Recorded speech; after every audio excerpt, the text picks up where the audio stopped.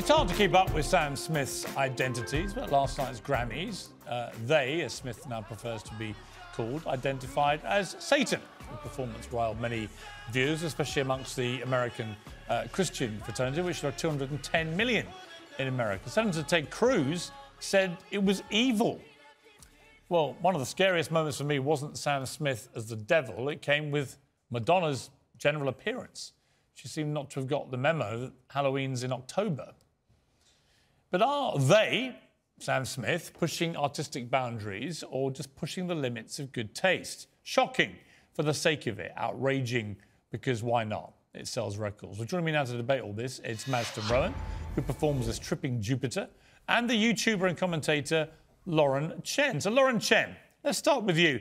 I mean, it's caused outrage, this Sam Smith performance last night. He'll be quite pleased about that because quite clearly, a bit like Madonna, his heroine, part of his shtick is deliberately creating outrage because it fuels interest and headlines and sells records.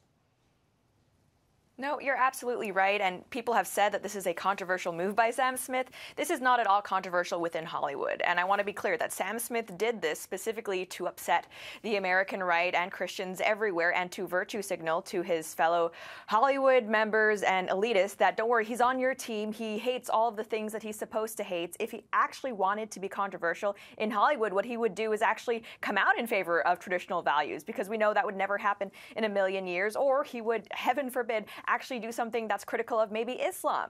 That would genuinely be controversy, but of course, because that wouldn't be popular among leftist elitists, he's not going to do that. This is actually, in a lot of ways, the safest thing that Sam Smith could have done.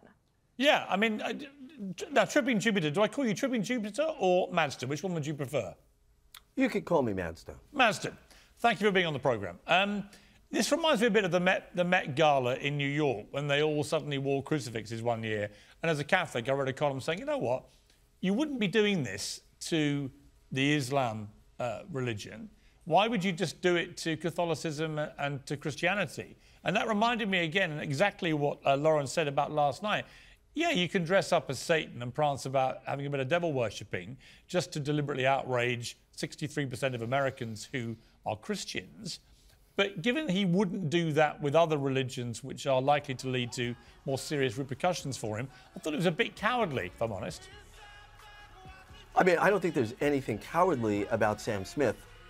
And, you know, if Lauren's suggesting that they are doing this just for publicity as far as, like, their identity goes, I mean, people struggle their entire lives with identity, and the fact that they can come to a place where they feel secure enough to let it out in the public is an amazing thing and a beautiful thing and a really important thing. As far as the red glitter hat with the devil horns, and I'm sorry, Ted Cruz, if anyone looks at Sam Smith and thinks the word evil, I think that they might frighten a little too easily. As far as the Catholic Church goes, I mean, I can't think of a better,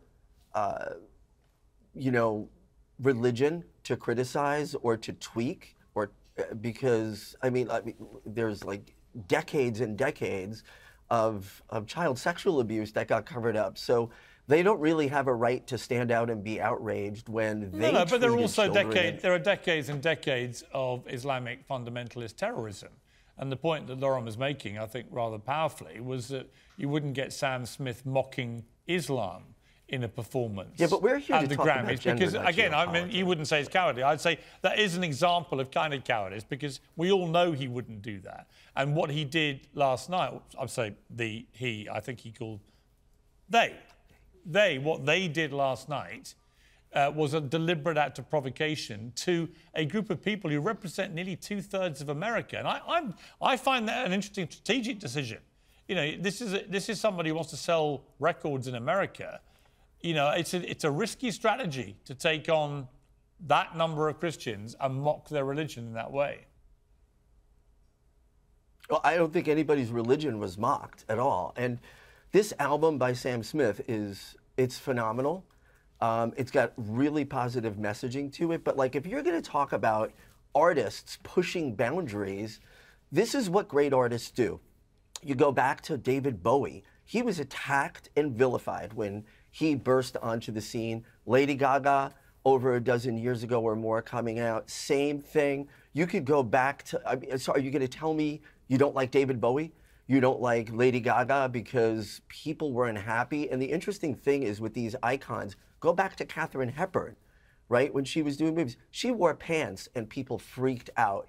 The detractors who push against people who push gender boundaries, nobody remembers their names years later. I think the problem, I'll come back to Hepburn. Lauren, but the problem I have with Sam Smith is that they can't seem to work out what they are. So we went through a period where he was identifying apparently as a straight man, then he came out as gay and everyone was applauded, and then within, I think, 18 months, he decided he wasn't a gay man anymore, he was going to be non-binary, gender fluid, and wanted to be called they. It's quite hard to keep up, Lauren Chen, not to be disrespectful to they, but it is hard to keep up with Sam Smith because every 18 months or so he seems to, like a chameleon, flip into some other new identity. So, and then we have to respect those titles that they now want. No, you're absolutely right, and it's interesting because I was looking back to interviews when Sam Smith first came out as gay, and he actually back then would say things along the lines of, there's more to me than my sexuality, I just want this to be normalized, this shouldn't be a whole thing, which, I mean, by today's 2023 standards, that almost makes him sound like a right-wing extremist, the idea that his sexuality shouldn't define himself. But fast forward to today, apparently he's gotten the memo that the trendy thing is to come out as some sort of trendy new gender every other day, and I just want to say in regard to Sam Smith dressing as the devil, that's not part of your identity. Your fashion choices are not part of your identity. Sam Smith deciding to, in his music video, wear a corset doesn't mean he's non-binary. All it means is that he's desperate for attention, has absolutely no sense of fashion, well, and also, probably doesn't have good friends around him. Right, and talking of people desperate for attention, Maston, I just want to show you Madonna's head at the Grammys. And I just wonder, is this an example, when you look at Madonna at the Grammys last night, of where plastic surgery takes you if you're not very careful? If you're asking me, I'm not an expert on plastic surgery, so I prefer to go back to Lauren's comment. I just have a question for both of you. Have we got the picture of Madonna? Sorry, there we are, yeah. Sorry, yeah, go on, Maston. Well, I wish her well. She's an icon. She's done great things in music and influenced a lot of people. My question is, why are conservatives, the ultra-conservatives especially, the only ones who are obsessed with what people wear, obsessed with how people identify, and obsessed with other people's genitals? We've run out of time, but I can answer one question. I'm not a conservative. So if that helps you, that will help the debate. Lauren, Maston, great to have you both.